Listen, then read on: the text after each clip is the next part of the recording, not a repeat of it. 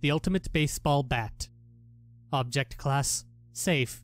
Item Number, SCP-5983. Special Containment Procedures. SCP-5983 is to be kept in Storage Locker A at Site blank. When SCP-983 is to be tested outside of the site. Description: SCP-5983 is a wooden baseball bat, about the size 2 feet. SCP-5983 is capable of hitting different type of balls. When SCP-5983 hits a ball of any kind, it launches the ball 10 times as far than a normal baseball bat. SCP-5983 has to hit solid ground to stop. SCP-5983 balls can go through anything man-made until it hits solid ground. Addendum 5983-1. Below is the test log of SCP-5983, with Researcher blank, with a D-Class Personal. Researcher blank. A D-Class, i.e. he is bat that's capable of hitting far.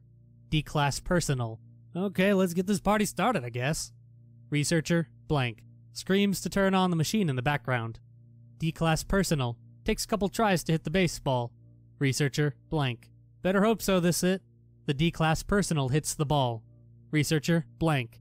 On shit, that's far. D-Class Personal. Holy shit, did? Researcher blank. That has to be like 700 feet. The ball thought the site and caused damage. After that the log ended, which when SCP-5983 got its class and number. Addendum 5983-2.